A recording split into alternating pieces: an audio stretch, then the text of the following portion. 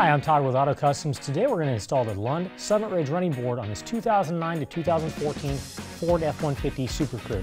Let's go ahead and get started. All right, so what we're going to do is go to the front portion of your rocker panel. If you're on the driver's side, we're going to move the brake cable out of the way. We're going to locate with the bracket. We've got a hole in the pinch weld and a hole up in the rocker panel next to this rectangular hole. Now this whole area right here might be covered up with tape, so you might have to peel it away in order to find that. What we're going to do is we're going to take one of these clip nuts or U-nuts. We're going to slide it through this rectangular hole and center it over top of the round hole. That puts threads behind the rocker panel. All right. So next what we're going to do in order to mount this bracket, we're going to take one of our provided bolts. It's a longer bolt. It's going to go up through the pinch weld and it's going to go through the hole in the bottom of the bracket. Once we've got that in place, we're going to take a provided flat washer and a provided serrated flange nut. We're going to go right over top of that bolt. We're going to set it in finger tight for the time being.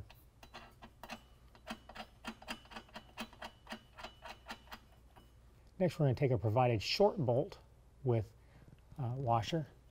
We're going to run it into the clip nut that we just installed. And again, this is going to be finger tight. And we just want all this to be finger tight so we can wiggle that around just a little bit until we line everything up for final tightening down. Next, we're going to come back to the first round hole. That too may be already covered by tape. We're going to take our bracket and take the provided bolt plate. We're going to go through the top oval shape hole in the bracket, then come around the back side and put on the serrated flange nut. We're going to run it through the hole, just like so. And there again, we're going to tighten this down just finger tight for the time being. Next bracket back is going to go just past this little square hole and next to this oval hole. We're going to have a hole in the pinch weld. This is the only hole we're going to use for this bracket. And just like the front bracket, we're going to run a bolt through the bottom. Then we're going to use the provided flat washer and provided serrated flange nut. And leave that finger tight. Next, we're going to move back to this round hole. Again, this might be covered by tape. We're going to install this just like our number 2 bracket and drop that into the round hole. And just like the number 2 bracket, we're going to put this in just finger tight for now. We're not going to use any kind of a bolt into the pinch weld. We're just going to set this in at the rocker panel. All right, now our last bracket is going to install just like the front. We're going to slide in our clip nut. Take our long bolt, go up through the pinch weld hole, directly behind that hole in the rocker panel we put the clip nut on. Use our provided flat washer, provided serrated flange nut.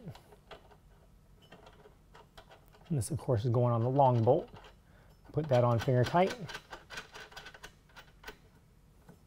Then we're going to use our short bolt with provided washer and go through the threads in the clip nut. So next we're going to take the bolts that were taped to the bottom of the running board. We're going to take them and slide them into the channel on the bottom of the board. We've got 5 brackets. We're going to do 5 bolts in each channel. Next, we're going to line up the bolts from the running board up to the brackets. I'm going to center the running board on the vehicle. Use the provided nuts. Put those in place. We're going to do this on all 5 brackets. Now we can go ahead and tighten them down, but be careful not to over tighten them. Once we've tightened all the bolts to the running boards, we're going to go back and tighten the brackets to the body all the way down. All of our hardware is using a 1/2 inch wrench. Well, that concludes the installation. If you have any questions, call the experts. We're here to help you out.